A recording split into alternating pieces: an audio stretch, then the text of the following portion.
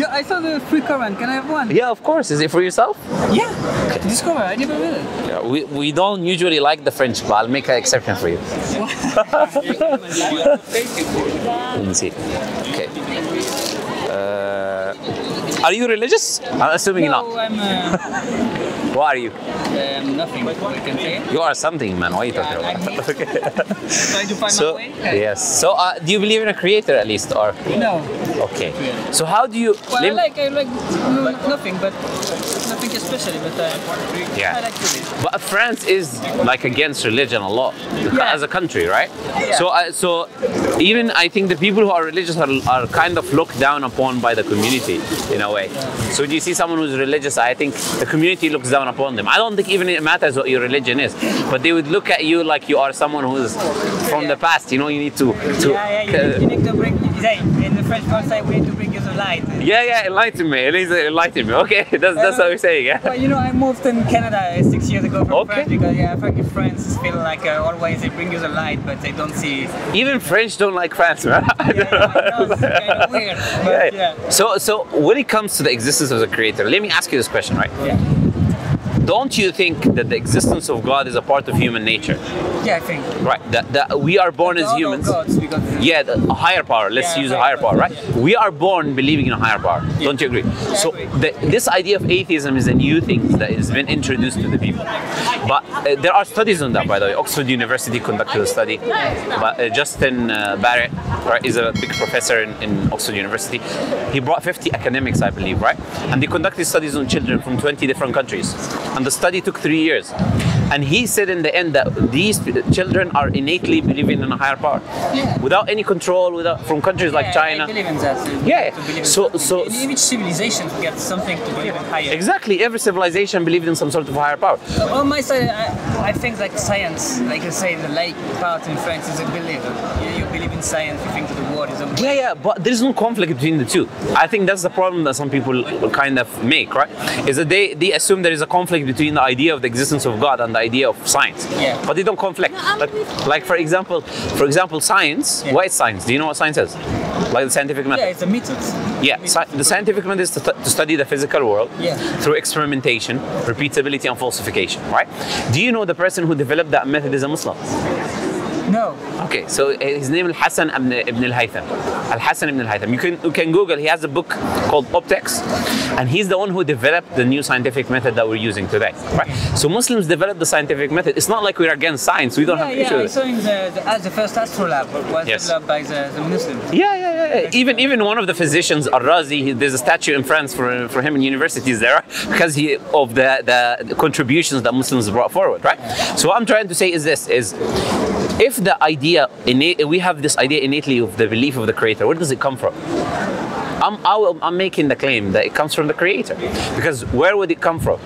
Some people would say, okay, this is an evolutionary kind of thing that we developed, but the idea of belief in God is not in favor of survival and reproduction, because when you believe in God, there is more deaths that happen and all of that, right? Yeah. So you can die for the sake of God, but that's against your survival and reproduction. So evolution doesn't like religion really, so it can convince you that there is a God, right? Yeah. So this idea, where does it come from? So we're saying if someone is an atheist, I would say that person is deviating from the innate way that God has created him. So you have to be influenced by society to move you away from religion. Because some people say, look, he believes in religion, he's influenced to believe in religion. But it's actually the opposite. You're influenced to become an atheist because naturally you would believe in a creator. Inside, believe in something. Like when, let's say, the Jews say when Abraham go out to the cave, say we're splitting the sun going in the east and going Exactly. the west. So we have to find something because we have questions. Exactly. So don't you agree then that looking at this magnificent universe, it has to be something that brought it into existence? Some higher power. Don't you agree with that? I agree with that. Yeah, so that's what Muslims say. It's as simple as that, right? We say there's a higher power that brought the universe into existence. And then you mention Abraham, which is very interesting. We say that, look, there are tens of prophets that came throughout the times, right? They all had the same message. There is a higher power out there. That higher power is worthy of your gratitude, is worthy of your worship, and that higher power gives you morality. Because without the higher power, you cannot have objective morality. Yeah. You build a society, like you build a culture society with you say morality, we can say with norms, the rules. Exactly. Because if you don't have these rules, you'll make up your own rules, and they will be deficient rules, problematic rules, and that's what we see. Like in the West, you see the highest rates today. In the first time ever, you can see the highest rates of depression when it comes to women, depression when it comes to women, suicide rates, and all of that. Why? Because people are not content with the rules that they have made up after leaving the rules of God. Yeah. You get what I'm trying to say, right? Yeah. And high Find a sense of the world. So exactly. And you would know that very well because you're from France. So you see the opposite of religion, literally, like push away religion completely, right? So you see how that can be problematic for human beings. So what we say as Muslims, God sent different messengers throughout time. So we believe in Adam, Jesus, Moses, Noah, prophets. We believe in all of them. You cannot be a Muslim unless you believe in Jesus and Moses and Noah and Abraham. You have to believe in all of them. So we believe that God sent these messengers and they brought scriptures to their people. Yeah, the Catholics have done like the messengers. Yeah, they don't like Why? I don't know, but when they came, I wasn't the Catholic church there, they say, when there is a schism between Protestant and Catholic, say, the Protestant destroy everything here in Catholic. And when the Catholic, Spanish Catholic came, there was a big war. The Americans destroy everything. Yeah, absolutely. And you know what? If you go today, some churches, if you go today and say Jesus was a messenger, they will kick you out. Yeah. So you have to say he's God, he's son. And I think you don't believe that. You don't believe a human being was God and he was killed on a cross. Or do you believe that? Which man could be a God? Jesus. Do you believe that human beings can be God? And that way, like you make the sentence? No. In any way. Like I'll tell you this. Well, I don't know. Yeah, think about it. Let's think about it, right? Human beings have a starting point. Do you agree? Okay. Before human beings, there was planet Earth. Before we started to exist. Do you agree? There was a universe. Yeah. So how could God be a human being when there was a universe and there was no human beings? Because if I don't believe in God, I can believe in the highest thing, but higher power.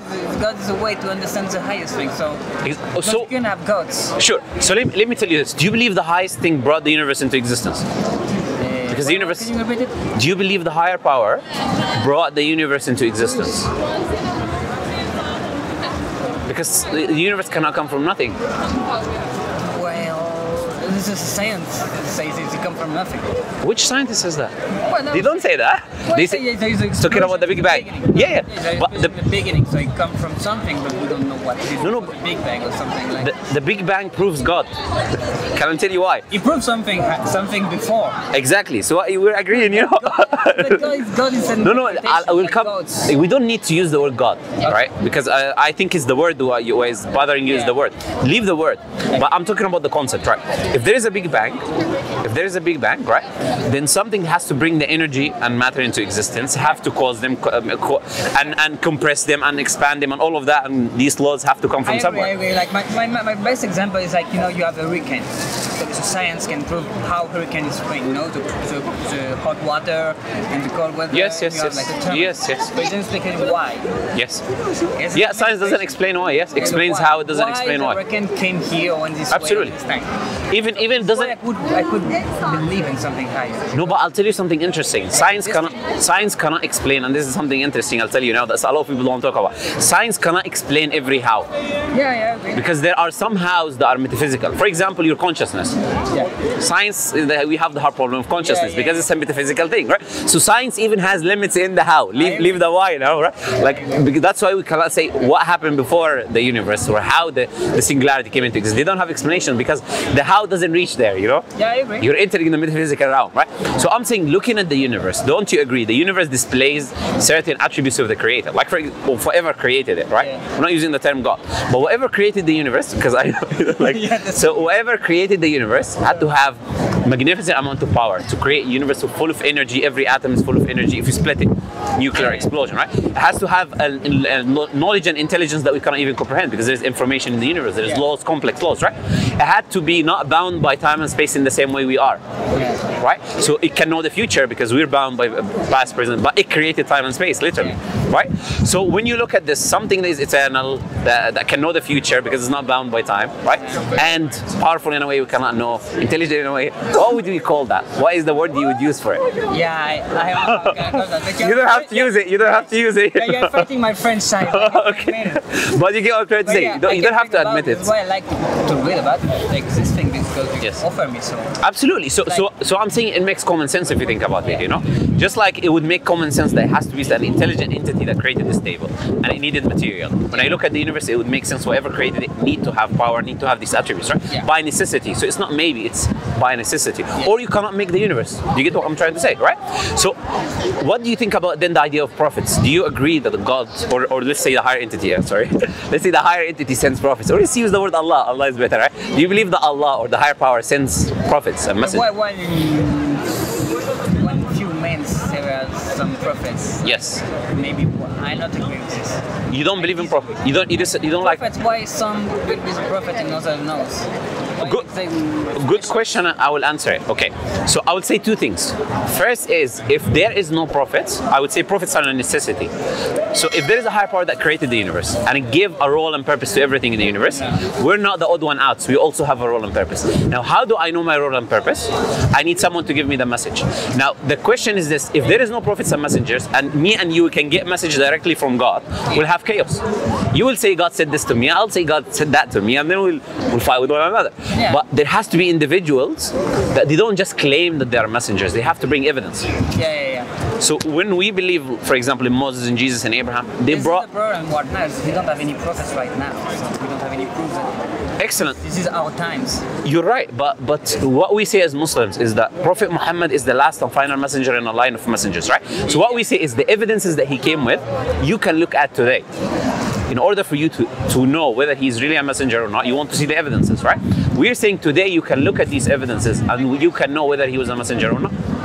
So, for example, the Quran, we're saying, is the biggest miracle that any prophet or messenger came with. Quran has information that no one knew in the past, that no one knew at the time of the prophet, that we're learning today. Yeah. For example, the Quran talks about the universe expanding. It talks about biological life, that everything living is created from water. And we know that everything living today is created from water because cells and every cell contains water, right? It talks about embryology, the baby in the womb. The stages, every stage that it takes for a woman, for a human being to become a baby, you know? Okay. And Have you finishing your sentence? okay, no problem. I'll let you go. Well, all I'm saying is this, right? Look into the evidences as well of Prophet Muhammad when you read the Quran. So read the Quran, which is I'm sure you will do. You're a very open-minded, nice guy, right? So read the Quran and also think, as I said, research what are the evidences for Prophet Muhammad being a prophet. Because it's not just a claim that just a human being made, like me, I say to you, I'm a messenger. No, it's someone actually showing you the evidences why he's a messenger, okay? I can give you a channel before you go to help you to look at the evidences if you want. On YouTube. You don't want? Accepted the Quran, okay. No problem. It's a good thing to do. No problem. No, my pleasure. If you have any questions, please come back. Ask whatever you like, yeah? See you later. No problem. Nice talking to you.